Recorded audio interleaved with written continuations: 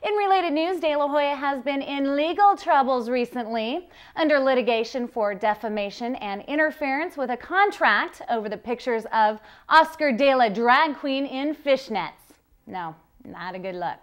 The Russian stripper who took the racy photos, Milana Dravnel, is seeking $100 million in damages because Oscar is calling the pictures fake and photoshopped. Yes, he is ruining her character. Which makes us ask, what is more embarrassing? Having pictures of you in fishnets on the internet, or being sued trying to defend the pictures of you in fishnets? For a more in-depth look at this story, we now go to RawVegas.tv correspondent Barrett Applegate. Thank you, Denise. Since the beginning of this Oscar de la Hoya Photoshop scandal, Photoshopped images of De La Hoya have been springing up everywhere. And I do mean everywhere, like this sign store right behind me, where you can see a picture of De La Hoya, which is obviously photoshopped. Which made this reporter wonder, just how easy is it to Photoshop? I went to a Photoshop expert to find out. Where the f is this place? Wish this asshole would have photoshopped me some better directions. This f***ing bullshit. We're in the graphic design lab with Dr. Dale Mayflower. Dale, could you tell us how this Photoshop program works? Thank you, Barrett. Yes. It's very simple. We have here two completely unaltered photographs, one of Oscar de la Hoya and the other of some random guy in fishnets and boxing gloves.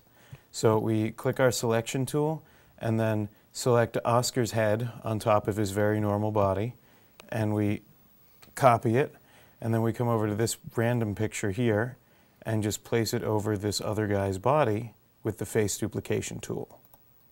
I don't know what to say. That's amazing. It's really amazing what we can do with new technologies that are emerging every day in our world. Perhaps the most disturbing thing this reporter learned today is that Photoshop doesn't just stop with still pictures. It works on video too. For example, this apple is not really in my hand. It was added with Photoshop. This periodic table of the elements, also added with Photoshop. And this ordinary coffee mug isn't in my hand either. It was also added with Photoshop. As you can see, it's a very powerful program, and not everybody who sees those pictures of De La Hoya should believe them. That noise was also added with Photoshop. Denise? Well, thank you very much, Barrett, for that in-depth expose. Absolutely. I was blown away. It's amazing. It is. It's absolutely awful. Yeah. All right. Cool. Thanks, Barrett. Sure. You can go now. Huh? I don't even have anywhere to go right now. It's cool. I getting my carpet cleaned.